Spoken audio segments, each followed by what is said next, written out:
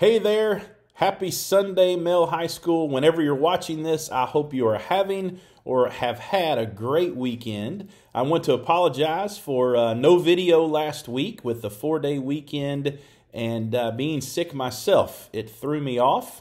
I am recovering and I'm hopeful that I can get through this without coughing, so we'll see how that goes. So first and foremost, parents and students want to make you aware that as of tomorrow, 5 weeks stands between us and spring break, which is exciting, and hopefully the weather will start to be a little more like spring. I know we're all ready for that, but I want to make you aware of one day in particular. Friday, March 27th is a day that's a little bit in question on our calendar. That is a potential snow makeup day.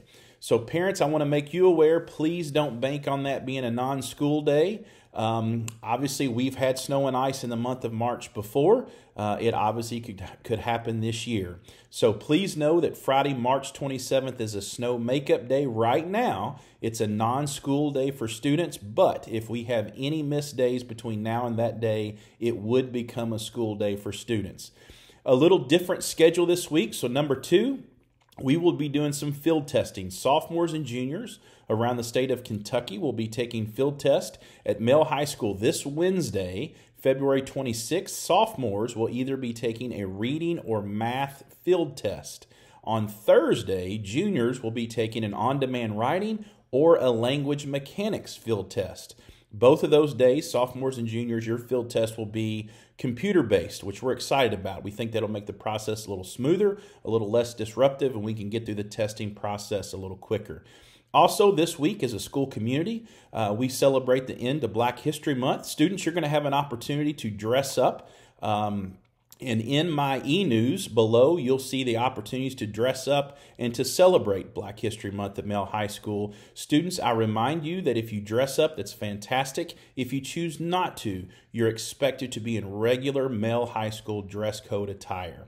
Also, this Friday, February 28th, will be the Black History Month celebration as a school. We look forward to celebrating together and ending the month together Friday morning in the auditorium. Number 4, parents, students, this can often be a difficult topic to talk about in schools, but in today's e-news, I'm sending a suicide prevention refresher. That's something we typically talk about in the month of September, and we often forget about for the rest of the school year. So parents, there are some things for you to open and look at and review with yourself and with your student, your Mel High School student, maybe a middle school student. Feel free to share that with them and talk through them with that as a family. It's important information. There's also some links who you can talk to if you need help, some support with mental health, or if a student might be going through a tough time. Lastly, this week is the final opportunity to participate and partake in the Comprehensive School Survey. We would love your feedback. We do receive that, and it helps us to improve.